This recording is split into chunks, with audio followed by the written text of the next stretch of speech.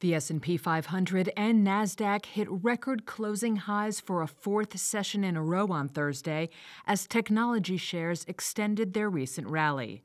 The Dow dipped more than 0.1%, while the S&P 500 gained more than 0.2, and the Nasdaq added more than 0.3%. Chris Constantinos, managing partner and chief investment strategist at Riverfront Investment Group, remains bullish on stocks as long as corporate earnings are strong. The biggest controversy right now, in my mind, is simply what valuation you assign to those earnings. But historically speaking, the market can support an 18 to 20 forward PE multiple on the S&P 500 as long as you have a positive macro backdrop without a deep recession looming at some point in the near term, which is not what we're predicting right now. Although the labor market remains strong, the number of Americans filing new claims for unemployment benefits increased last week. Another report Thursday showed producer prices unexpectedly fell in May.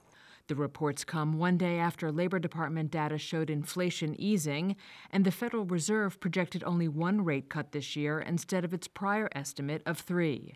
Thursday's stock movers included Broadcom, which jumped more than 12% and hit a record high after the chipmaker raised its revenue forecast for AI-related semiconductors. It also announced a 10-for-1 forward stock split. Shares of NVIDIA rallied as well, closing up 3.5%.